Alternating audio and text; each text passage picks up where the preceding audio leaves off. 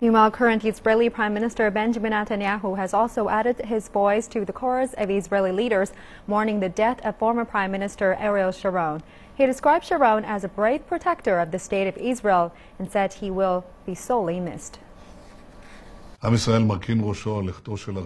people of Israel bow their heads for the departure of Ariel Sharon, the former Prime Minister. Arik was first and foremost a warrior and a brave commander. I believe he was one of the greatest military leaders we've had in modern days. In all of his roles, as a minister in Israeli governments and as the Prime Minister, Arik contributed to the state's security, to its defense. He did it because he knew that the Jewish people must be able to defend their country by its own means and for themselves. His memory will forever be cherished in the heart of the nation.